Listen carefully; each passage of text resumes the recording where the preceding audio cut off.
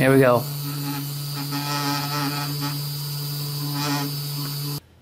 Hey guys, MakerCK here, and today I thought I'd show you a tachometer that I built using an Arduino. I was goofing around with another project and got curious what the RPMs of a motor I had built would be, so I was able to throw this together and it worked pretty well. I already had the Arduino, so all I needed to do was go to the electronics store and pick up an infrared LED and an infrared phototransistor, and the rest was pretty simple to do. The computer code for it was like 20 to 30 lines of computer code. That's with, I also put a LCD display on as well, but otherwise the computer code is just a few lines of code, and it was pretty easy to do. So I'll bring the camera around, zoom in, and show you how it's put together.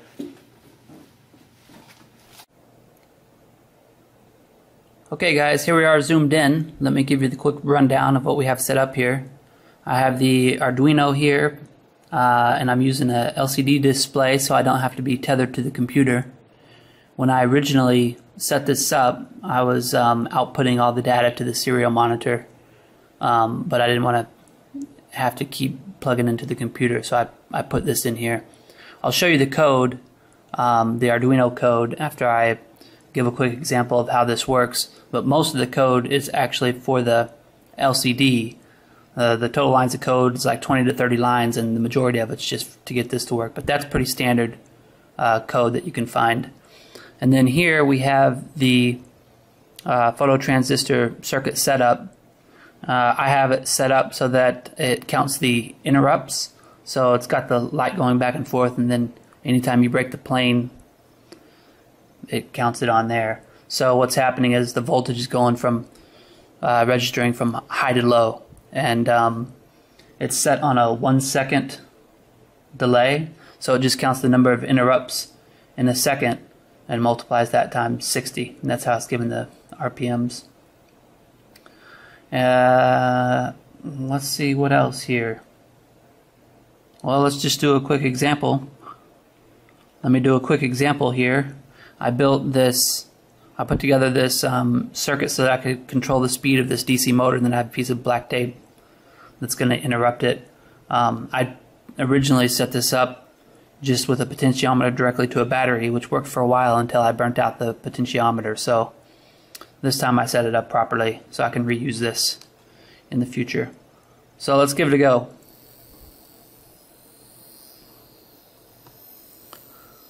Okay, here we are. There, it's registering around 2760. Let's speed it up.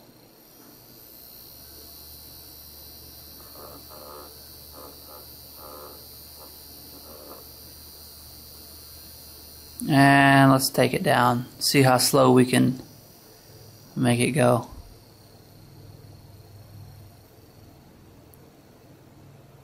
How slow can we go?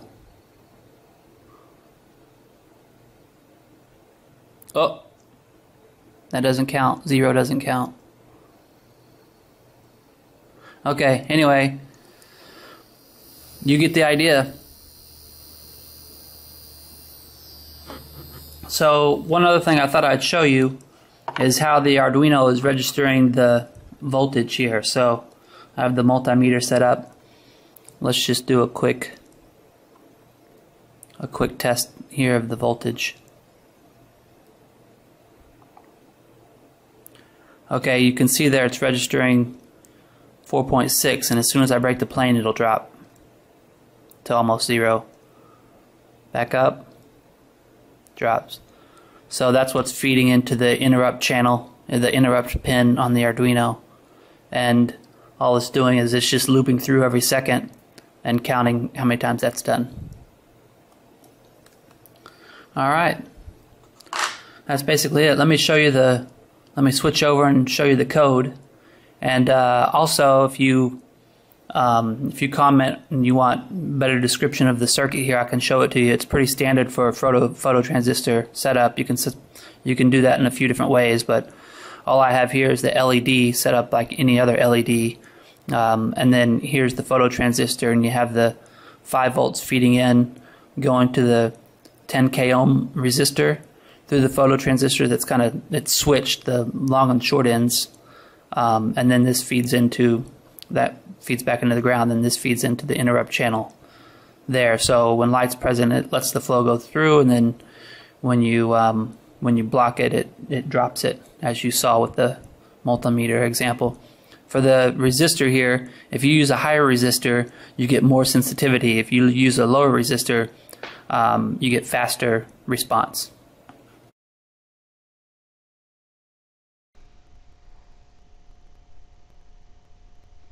Okay guys, let's go through the Arduino code for the optical tachometer, and bear with me, I know my microphone has been being a little funky lately. Alright, starting at the top, just a quick note, the infrared LED is connected to pin 13, and the infrared phototransistor is connected to pin 2, which is interrupt 0. Here we start off by declaring our variables. This section here, we're setting up the liquid crystal display. This is our function for counting the number of breaks or interrupts. Let's scroll down here.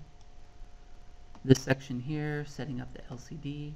Here's where we set up the attach interrupts for interrupt 0, then calling our function.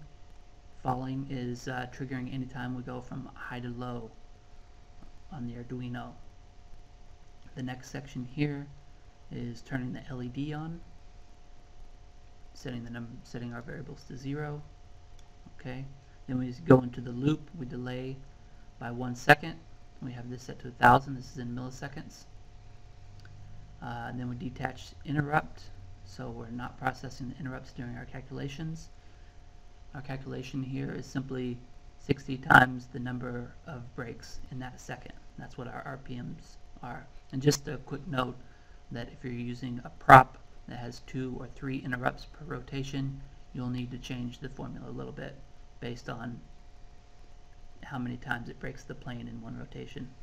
I was in this section printing to the serial monitor, but I've commented that out as I'm using the LCD, resetting the number to 0 and printing the RPMs out to the LCD display. And then lastly, resetting the interrupt to call our function. That's it. Okay. Well, comment if you have any questions, and don't forget to subscribe. That way when I do my next video, if you're interested, I can do another video on this setup of the variable speed motor. But let's do one last test. I'll just hook this directly up to the 9-volt battery. We'll see how fast it goes instead of putting it through the potentiometer.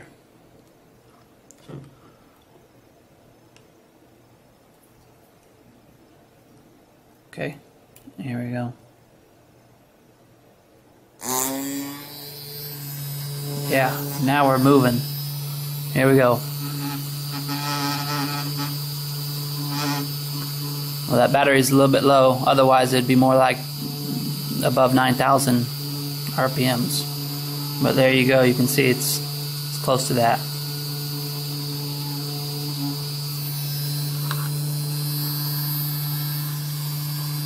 Okay, thanks for watching. That's all for now.